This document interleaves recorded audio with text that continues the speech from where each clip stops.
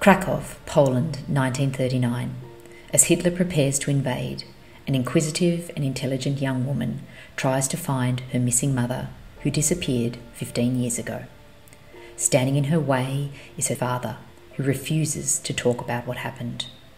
As total war looms, the young woman finally uncovers the truth about what happened to her mother, and she must decide whether she will reveal it, for it will change her life and her father's life forever.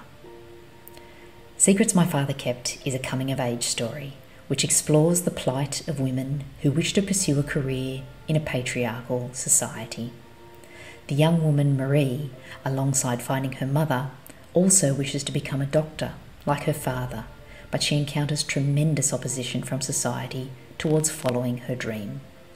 On her journey, she encounters racism, sexism, and she falls in love, and she discovers that the world can be a hostile place for women with ambition. I travelled throughout Poland multiple times to research this novel. I discovered a centuries-old tradition which women in Eastern Europe still practice to this day, which I won't tell you about now because it will spoil the ending. But this beautiful but sad custom plays a crucial role in the main storyline, and it reinforces the theme of Secrets My Father Kept.